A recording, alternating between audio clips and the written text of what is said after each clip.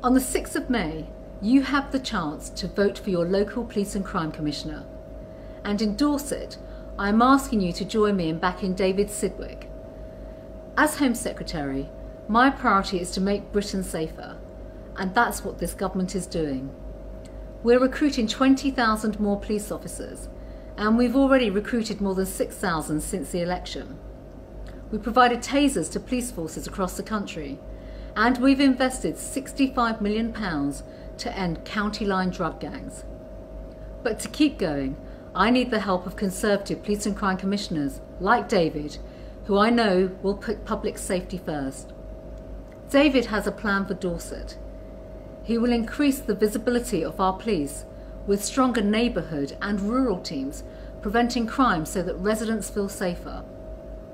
He will tackle organised gangs, being tough on drugs and the violence around drugs, tackling hidden harms.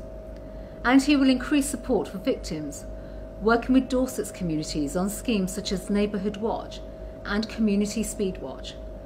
So please vote for David Sidgwick on Thursday the 6th of May.